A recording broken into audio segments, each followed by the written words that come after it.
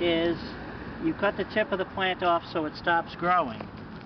As you walk your way down the vine, what you look for is pumpkins growing at the wrong angle, and this one is.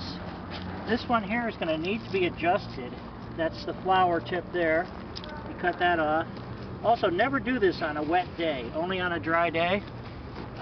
We're going to leave probably, that's a flower that's not useful. That one's not useful.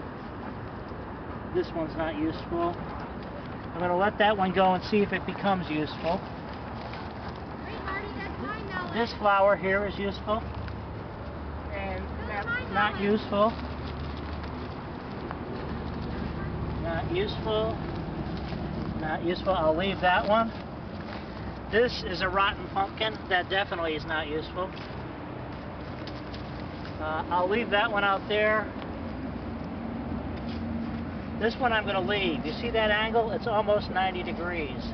Ideally, it should be like this. And you can move it while they're still small. This one here is going to go. This one I'll leave. I'm going to let that tip go for a little while longer. Over here. That's not healthy. That's not healthy. Not healthy. That goes away. You have to have a good, clean, sharp razor when you edit the plant. And you always look for anything that can cause disease or problems. And the flowers have to be located as far as possible from the original piece where it comes out of the ground. And then you look for, hopefully, flowers that are going to be 90 degrees to the vine.